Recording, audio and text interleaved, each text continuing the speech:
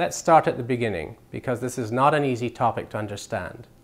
The human body has been constructed in such a way that when a germ or virus gets into your body, the body knows that it has to kill it to stop you from getting sick.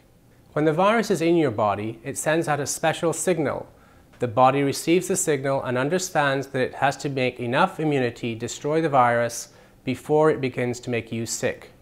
Most people don't know this, but every time your body meets a virus, it remembers that virus and knows how to fight it if it ever comes back.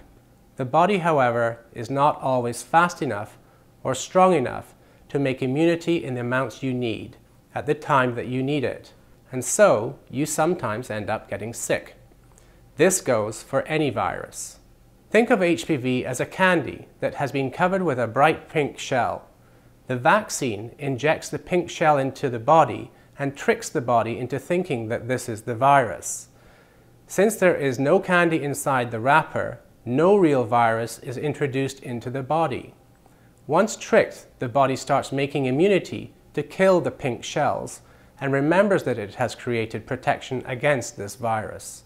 So if you ever get the real virus from somebody who is infected, your body will recognize the infection and start destroying it right away. Since the vaccine does not contain the virus, you cannot get the HPV infection from getting the vaccine itself. You can only get it from someone who is infected.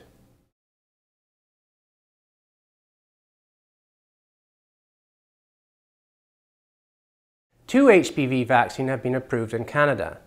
The Gardasil vaccine was approved in 2006, and Cervarix vaccine was approved 4 years later in 2010.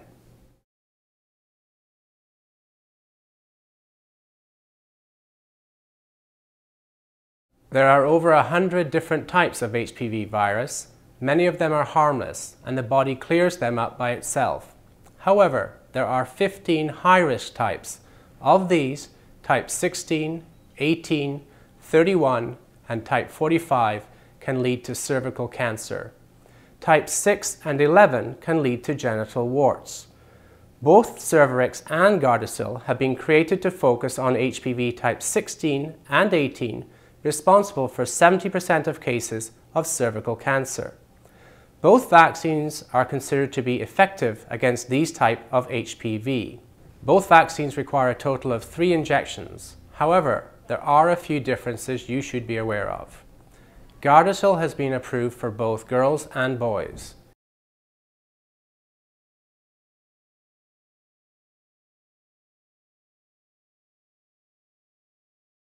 Cervarix is approved only for girls. Gardasil is also proven to prevent HPV types 6 and 11, responsible for 90% of cases of genital warts.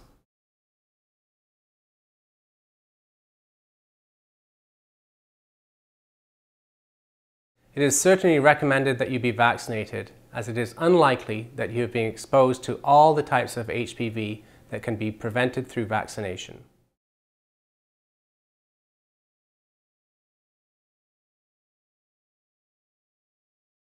The approximate cost of the vaccine is $300 for the Cervarix and $450 for the Gardasil. In some provinces, the cost of the vaccine is covered by the government. In other provinces, the cost is covered by certain insurance companies.